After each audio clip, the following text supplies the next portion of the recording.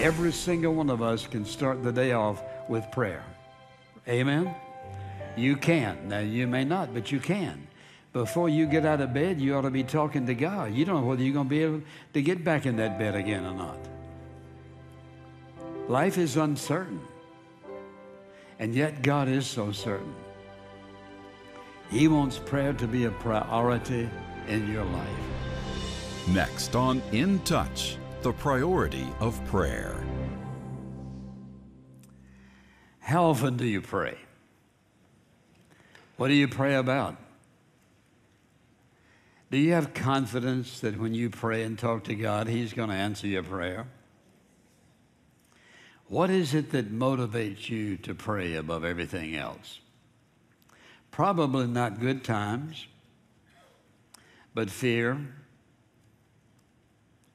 pain, suffering, heartache. And then let me ask you a question. What do you think hinders you the most from praying? You want to pray and you start to pray and then you say, well, God's not going to answer that. I've prayed so many times, He hasn't answered my prayer. So sometimes we just doubt His word. But you know one of the greatest reasons people do not pray? It's real simple.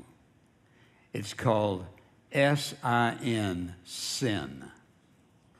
And when you have sin in your life, ongoing sin in your life, you're not very prone to want to get into the presence of a holy God and talk to Him about your life unless you are willing and ready to lay it down and get right with God.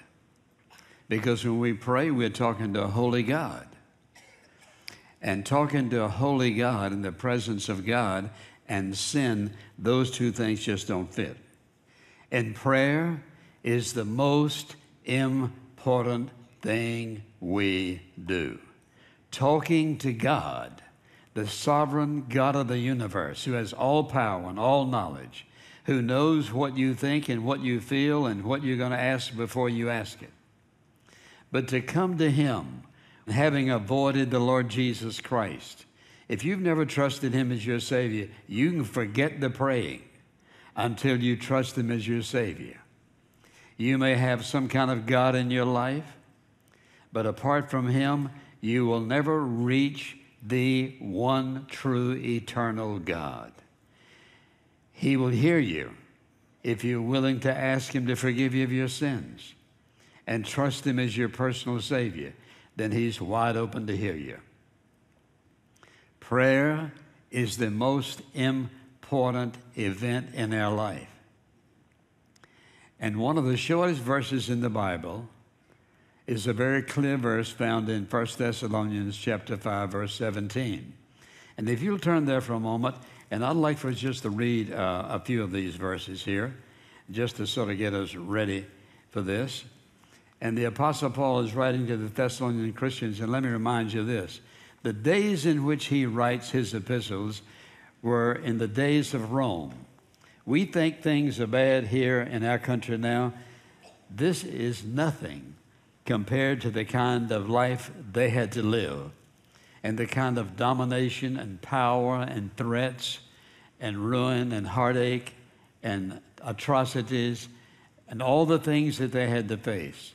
Listen to what Paul says beginning in the 16th verse of 1 Thessalonians chapter 5.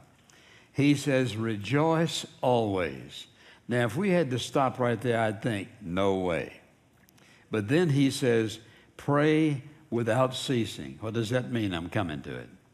Then he says in verse 18, in everything give thanks, for this is God's will for you in Christ Jesus. Let me clarify something. He said, in everything, in the midst of it, in the circumstances, in the situation, I don't have to give thanks for everything that comes my way, hurt and pain and suffering, but in the midst of it, I am to give Him thanks in it. In everything, give thanks, for this is God's will for you in Christ Jesus. Do not quench the Spirit by sin. Do not despise prophetic utterances when you hear the truth. examine everything carefully, hold fast that which is good, abstain from every form of evil. Now may the God of peace himself sanctify you entirely, and may your spirit and your soul and your body be preserved complete without blame at the coming of the Lord Jesus Christ, who called you. What an awesome text of Scripture. But what I want you to notice, he says, pray without ceasing. What in the world does he mean by that? So the title of this message is The Priority of Prayer. Now, a priority means it has a position of some importance. That is, all of us have priorities in our life. A person who doesn't won't amount to much in life. We have priorities, and the priority of our life should be prayer. For this, he says, pray without ceasing. I'll explain that in just a moment. But here's what he says. It's not something that you add on to your daily life, that you got 24 hours in a day and I'm going to spend 5 minutes talking to God. It's something more important than that. It's talking to the Heavenly Father. And so when we think about the priority of prayer, the very word priority means it has a position of importance. It's not a place of indifference in our life, and it speaks of frequency. So what does it mean to pray without ceasing? Does that mean that you just go around mumbling all the time? Jesus, help me, Jesus, help me, Jesus, God bless this, God bless that, give me this and give me that? No, it doesn't mean that at all. It means a continuous reoccurring of something. Not something that happens continuously, but continuously reoccurring. For example, you wake up in the morning and you ask the Lord to give you direction for your life and to help you and strengthen you, to give you wisdom. And you go about your family cooking breakfast or whatever it might be, and you're getting your kids ready for school. Lord, I pray that you'll protect them today. You get in your automobile and thank him for giving you a safe trip to your job. And on your way, you think about somebody you're working with that you're having a problem with, and you talk about it. So it's reoccurring, but it's continuously reoccurring. And you think about this. Think about it in any given day, how many times you and I need to ask him to give us direction and help us, to strengthen us, to give us guidance, to provide something we need. That's what Paul means when he says, pray without ceasing. It's a way of life. It's a part of our daily life. We go to bed at night praying. We wake up praying. We are praying all during the day about different things that concern us. So what I'd like to do is to distinguish between true prayer and false prayer, because there is a difference. And God doesn't answer false prayers. And when I think about what that means, is simply this. God does not answer the prayer of people who have rejected his Son. I think about what Jesus said, no one comes to the Father but by me. That's to go to heaven or to pray. And so true prayer involves my heart, not just my mouth and my feelings, my heart. That is, what is my relationship to God? And I think about this also. Most of the people who pray, they carry on a monologue with God. God hears my need, and they go on and on and on and on and talk to God. Watch this, and turn around and walk off, and they never listen to God. You know why? They don't expect him to answer, because sin deadens your expectation for a holy God to hear and answer your prayer. That's false praying. That's not true praying. False praying is talking to God based on what I think I deserve and what I think God ought to think about me. True prayer is based on a sense of humility, that we are not accepted on the basis of our conduct. We're accepted on the basis of his mercy. We're accepted on the basis of the truth of his awesome word of what he'll do. And so most people's praying, false praying, it's a monologue. It's all about them. True, genuine prayer is a dialogue.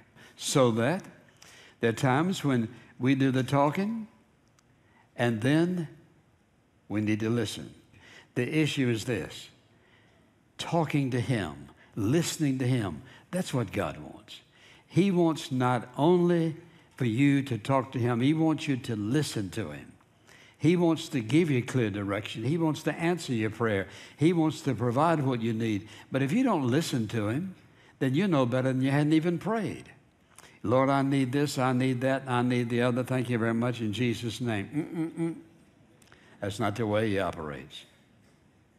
Because what that says is, I'm telling you, but I can handle it. Or, you handle it for me, I appreciate it. That's not prayer. And that's not the way God wants us to operate. So ask yourself the question, how often do you pray? Is it specific? Is it a monologue or is it a dialogue? And Paul said to the Romans, listen to this, devote yourself to prayer. And he says in Colossians, the 4th chapter, devote yourself to prayer. What does devote yourself to prayer mean? It's in an imperative tense, which is a command. Devote yourself to prayer means you set aside time for it. You're serious about it. It is a priority in your life. Devote yourself to prayer. Give it an uninterrupted time. Think clearly about what you're talking to God about. Be serious about it. Not something you add on. You see, for most people, prayer is an add-on. It's an add-on to doing this, doing that, and before I go to bed, I want a little quick prayer. No. You've got to give him time. You've got to have a relationship with him. And so when he says devote yourself to prayer, devote yourself means you set aside a time. That is, the priority of prayer means I place importance on it. I place a position. It's first in my life. Every single one of us can start the day off with prayer. Amen? You can. Now, you may not, but you can. Before you get out of bed, you ought to be talking to God. You don't know whether you're going to be able to get back in that bed again or not. Life is uncertain. And yet God is so certain. He wants prayer to be a priority in your life. And that is my prayer, that you would do the most important thing you will do in your life every day and give God the time that he deserves. Listen, to do what? To set you up in a position to bless you the way he wants to bless you. To have you in the right place doing what he wants to do in your life. Giving you the very thing you're asking for, but in the way he wants to do it. So you have to ask yourself the question, do I love him enough? Do I care enough? Do I believe that he wants to do that in my life? Now what I want to do is I want to give you a list of things to think about. And that is, I say that prayer is our most profitable activity. Prayer is the method by which God meets our needs. My God shall supply all your needs according to his riches in glory by Christ Jesus. He comforts us in time of trial and heartache. How? Through prayer. Prayer is a time of comforting. He assures us of his presence and is willing to help us. Thirdly, it's a channel through which we build an intimate relationship with him, which we just talked about. When you're being quiet and listening to him, we build intimacy with him. We sense his love. We feel his love. It's like he puts his arms around us. He strengthens us in time of temptation. You find yourself being tempted by something or somebody or some situation or some opportunity, and you say to God, and the Bible says, no temptation taken you, but such is common to man, but God will enable you. It's in prayer. Lord, strengthen me. Don't let me see that. Don't let me think about that more. I just block that out of my mind, God. He will answer that prayer. Then, of course, think about this. If we confess our sins to Almighty God, if we confess our sins to him, he's faithful. Listen to that. He's faithful. He's trustworthy. He's always there. Faithful and just. That means he has the right to forgive because he died on the cross, paid our sin debt. He's faithful and to forgive us of our sins and to cleanse us from all unrighteousness. That's a promise we have from God. And so all of us have prayed and asked him to forgive us, not on the basis that we deserve it, but because he promises that he will forgive us. Likewise, it's our source of guidance for direction. For example, we have decisions we have to make. And he says he will guide us with his eye upon us. And so if I want God's guidance, I need to take time in prayer and listen to him. Lord, what would you have me to do? And oftentimes we would be heading in the wrong direction. Now watch this carefully. You listening, say amen. You better listen. If you're praying and all of a sudden you think, well, this is what I think I ought to do, and you get a little static, that's what I call it. A little static in your heart. Now, if you know what I mean, you've been praying. If you don't know what I mean, you haven't been praying. We've all got static at times. You think this is the thing that you ought to do, and yet something deep down inside is what we would say. That's the Spirit of God saying, no, no, no, no. When you shut that off, you've said to God, I'm not interested in your opinion. I've asked you for it, but you don't agree with me what I want to do, so I'm going to do it anyway. People make tragic decisions by muffling the voice of God. If you think about it, your whole life is dependent upon all these things we've said about what God does for us. We're all dependent upon him. Your next breath,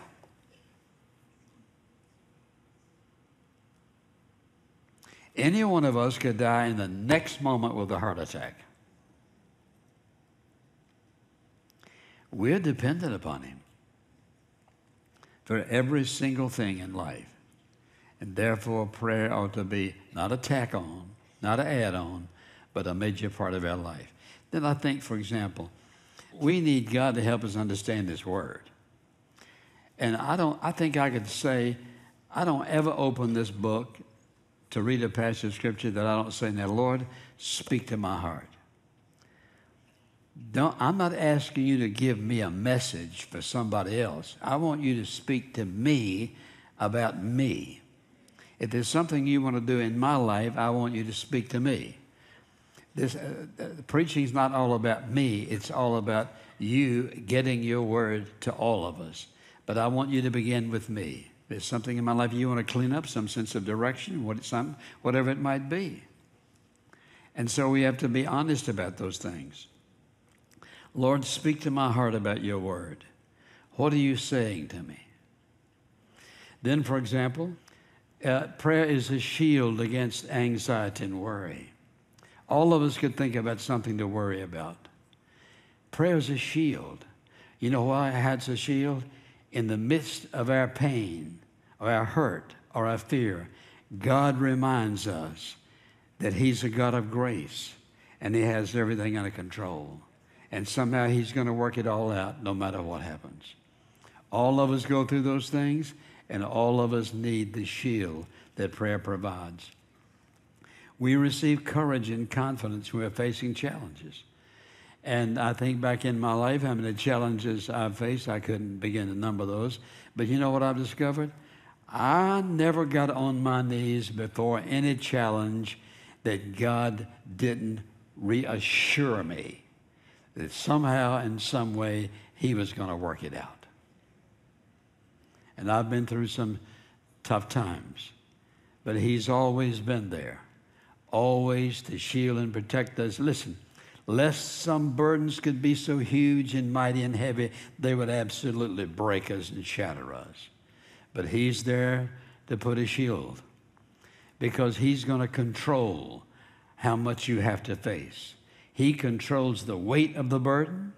He controls the time of the burden. And He controls the source of the burden. And for His children, He has limitations to those loads, whatever they might be. Then, for example, when you and I need emotional healing or physical healing, what is the first thing we should do? Say, Lord, I don't know what this is about. I want to ask you to give me guidance and direction. And sometimes we get bad news. Sometimes we get good news. And I can remember when I fell, I remember the first thing came out of my mouth. God, what are you up to? Which is a good example of praying without ceasing. I was immediately recurring in my prayer. God, what are you up to? I didn't even think about what I felt. It's where I was. lying on the floor, sort of helpless. And what are you up to? Because I knew that I couldn't fall unless he permitted it. And did I like it? None of it. I didn't like any of it. But you know what? I knew he was in control. I knew he'd bring me through it. I knew he'd be faithful no matter what. That's the kind of God we serve. How foolish to try to live in this world we live in and ignore the one true God and the only God who can help you. Think about this. You can't face any situation that he doesn't know all about. He knows all about it before, during, and afterwards. Because he loves you, he's a God willing to help you if you're willing to cry out to him and ask him to give you direction.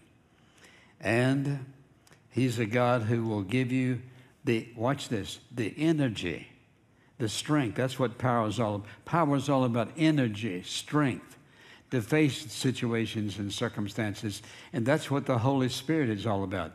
He who is within you will empower you and strengthen you and enable you and gift you with whatever is necessary to bring you through whatever you're facing in life.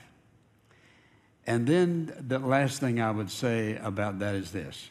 Think about this. Because you're a child of God, because he's the God of this whole universe and controls and rules over all things, you as a follower of Jesus Christ, you have the privilege, you have the opportunity, you have the power, so to speak, to touch anybody, anywhere in the world, because it's this holy triangle. Here you are, here's the person you're praying for, and here is God. You talk to God, God sees them, what does he do? He answers your petition.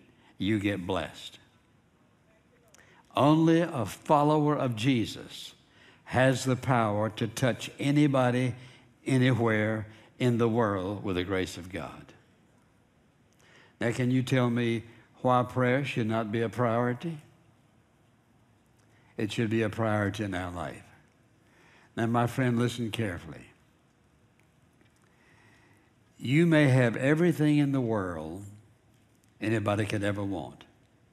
But if you don't have Christ in your life, you're missing the most important person in your life. Secondly, if you are a believer in Jesus and you don't have a strong prayer life, you're missing out on what God has for you. He has the best for you, and he will use you if you will allow him, and that requires time with him. Are you going to listen to this message and develop a new relationship with God? Are you going to ask him to forgive you for being prayerless, missing opportunities, missing blessings, missing wonderful things that God has in store for you because you've not prayed? And are you going to ask God to forgive you for that and tell him that beginning today or beginning tonight, whenever it is, Lord, teach me to pray. I humble myself before you, Lord, and I want to get into your word, and I want you to lead me to read what I need to read. You speak to my heart. And Father, teach me to pray and to become a valuable vessel in your kingdom. And I can assure you one thing, he will answer that prayer. Father, how grateful we are that you're patient with us, willing to teach us, willing to grace us with the blessings, willing to dialogue with us, to speak with us and have us speak with you. I pray the Spirit of God will seal this message in the heart of every person who hears it today, tomorrow, and years to come, here and around the world. In Jesus' name, amen. If you've been blessed by today's program, please visit us at intouch.org.